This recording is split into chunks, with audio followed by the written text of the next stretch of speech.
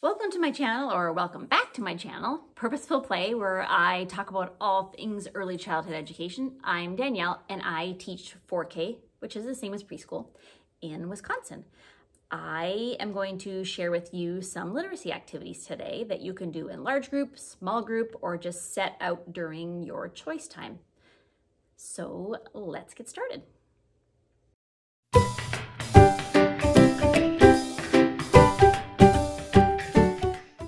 Okay, I'm noticing in my background all of this and all of this. I've been recording seesaw activities for my virtual kids, so I've got all kinds of, activities that I'm sharing with them, and then this is just, well, this is next week's activities for in-person. So let me share with you some activities.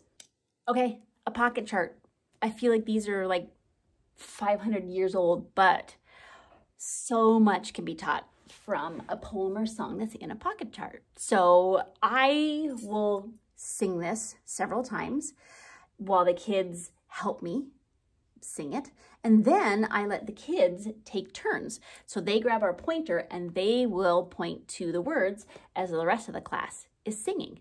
So what are they learning from this? They're learning that you read from left to right, that there is a separation between words.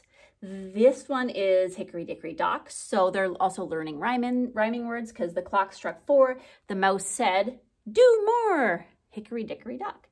And then all of these can be switched out. So I have it so that the person who's pointing can pick whichever one they want and making sure that they match.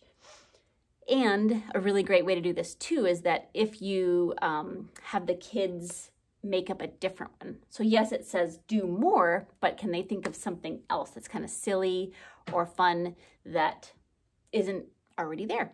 And then they can sing that one as well.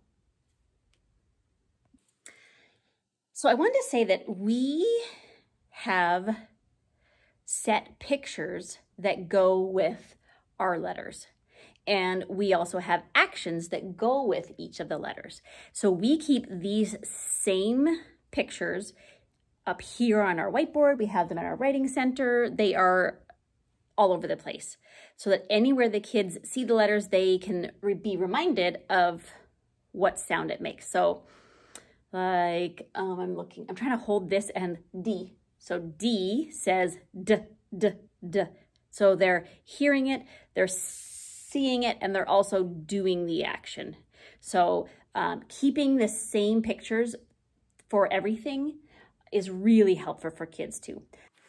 So I just figured out that my tripod actually goes a little higher. I have to crouch a little bit so you can see all of me, but that's okay. We use these letters that are on the whiteboard for when we're talking about the helper of the day and the kids need help remembering what sound the letter makes or what it looks like. So these are always up here for reference, and I'll actually link down below the video I share how we practice these letters and with our helper of the day. Hanging at every center, we have these little mini clipboards with paper in them. We used to have notepads, I think, but this is just copy paper cut in half and a little pencil tied to it. So this is at the block center, so they can be making notes. These can be used for taking orders with, if you have a little restaurant. It could be for writing your observations at the Discovery Center. It could be for anything. So these are throughout the classroom to promote them and encourage them to be writing. At the beginning of the school year, when the kids are sitting down for snack, we put down their first name so they can find their spot. So they're reading their name and recognizing their name. Then we might often flip their card over so they're looking for their last name. We might give them a magnetic letter, and let me say that again. On the table, there's a letter.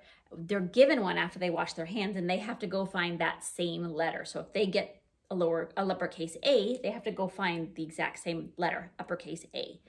We also do it so that they have lowercase letters are on the table and they're given an uppercase and they have to go find the match. So that's how they find their spots. Right now we're doing rhyming ones. So these are on the table One for every spot is on the table. And then they're given, after they wash their hands, another one. So they have to go to each place and they say, like, tree star. Does it rhyme? No. Chair star. No. Car star. Yes. And that's where they sit once they find their rhyming match. So I made these little guys by cutting a slit in a tennis ball and adding some fabric paint to make the eyes. And I put this out with a tray with these bananagrams. I think they're called bananagram letters. And the kids feed this guy letters. So I will sit with the kids and I'm like, oh, I'm gonna feed him the letter F and pop it in his mouth. It's actually also really good, like, hand strengthening, because it's kind of hard to squeeze it. So something fun to put out and just play with.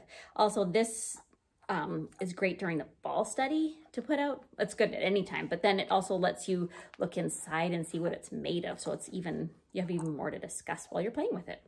So I have these little flies, and I'm sure I made these so long ago, and I'm sure I could find one where I didn't have to actually color in all these bits now. I could print it out already colored, but I put these out on the table. These ones are actually rhyming, but they do come off, and you can switch them up to have something else on them.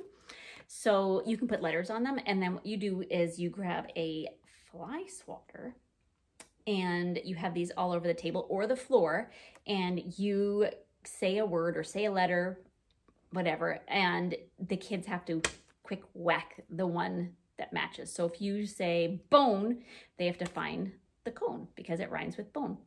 If you have letters out, you can say, you know, find the letter A, and then they can smack the letter A. Or you can do it by saying, find the letter that says s, s, s. So they have to know the sound, and they also have to recognize the letter S. So from the dollar store, these are from the dollar store. And these are just super easy to print off and make on your own. I want to tell you too that I laminate them, and then, I mean, this one is stuck on with a little glue dot that can be popped off, but I use a Sharpie to write on them, because then when the kids play with it, it doesn't come off. But if you use a magic eraser, it just rubs right off. They are laminated. I have to say that. First you laminate them, then you write on it with Sharpie, and then you just erase it with a magic eraser, and you can change them up, numbers, you could put whatever you want on here. During this summer, I love to make a bunch of, I don't know, I like to be crafty and creative. And one summer I had all these rocks that I got from our cottage, which is in Southern Ontario. And I shouldn't say our cottage, I should say my mom and dad's cottage, but it's kind of like our cottage because we go there a lot. But I painted lowercase letters on each of the rocks, and then I just put these in a sensory bin. Like if we have sand in there, or you know, there's some dump trucks and stuff like that, I put these in there. And then, I mean, yeah, they're rocks and they're playing with them, but they're also, you can talk about them while they're playing with them. So take ordinary objects or materials that you have and just add letters to them, because then it's just something that you can notice and talk about while they're playing. I have these kidney beans, I think they're kidney beans, that I spray painted gold, and on one side is the lowercase and the other side is the uppercase, and we hide these also in the sensory bin with rice. And then beside it, we put the ice cube trays. Pretty sure these are from the dollar store.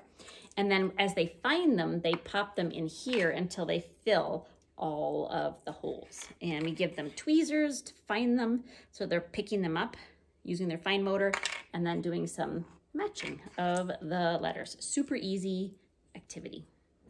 Don't be afraid to put out store-bought games. Not everything has to be, you know, homemade or handmade or whatever. Bought this, I don't remember where I bought this. I know I didn't buy it new, but it's sequence letters. And the original sequence for kids is also really fun, but this one is letters, so they have to match the letter with a picture, so they have to know the letter sound. So you would match the letter R with a rabbit. So that's fun. I mean, it takes a minute to teach the kids how to play it, but then they have a lot of fun with it. We do have a separate writing center, and I wanted to share with you a couple things that we have in here right now. We are doing the insect study. So we have these little books I made that they're super simple, copied them. It says, I see 1 insect, and then it says 2, and then 3. And then there's some pages that say I see, and then there's a blank one. And then there's a couple of pages that have nothing on it in case they want to write their own words on it. So encourages them to be reading on their own, and then also illustrating their books. So that's a simple one. We usually have something posted here for the kids to look at. So right now we have 3 different ways to draw a simple insect. So there's the butterfly, it has the word, so they're reading the word butterfly and they're seeing the steps of the butterfly. Then we have papers and books in case they want to make a whole insect book. This year we have the sweetest, kindest kids I've ever had. They genuinely care about each other, and one of the things they love to do is they love to write letters to each other. And usually I don't keep the letters in our mailbox out all year, and I kind of put it away and bring it out again, but they love it. So we have envelopes at our writing center.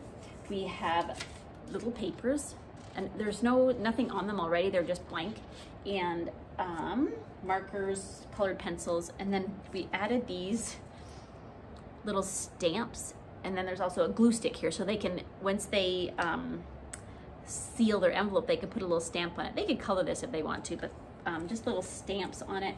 And then we also have the name cards of the kids that have the first name and the last name on them.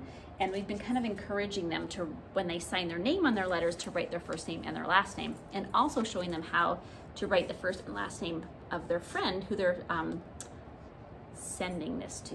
So they love writing letters, and I'll show you my mailbox that I made that they're having a lot of fun with. Here is our mailbox. I took a box, actually it's 2 boxes, priority mail boxes that I taped together. So 2 free boxes. I cut the hole out and I covered it with blue cardstock, taped every possible corner, and then in the back I just cut a little flap so that when they put their letters in, it goes in here, and then at the end of the day we can open it up and deliver all the mail. So they love this, and this is always out now. Also at our writing center right now we have these stickers, these alphabet stickers. We have had alphabet stamps with little ink pads as well. We don't have those out right now. We actually have little insect stamps in case they want to add those to the books they're writing about insects, but just having those for them to look at, to add to their letters or their books or whatever they're making. I think I'm gonna stop there, not because I'm out of ideas, but because I have a grocery pickup in like 18 minutes and I still need to clean up my stuff. So thanks for watching, and I hope you enjoyed this video. I will do some more because there's so many more ideas. I could have so many more for numeracy and literacy. Thanks for watching, and have a happy day.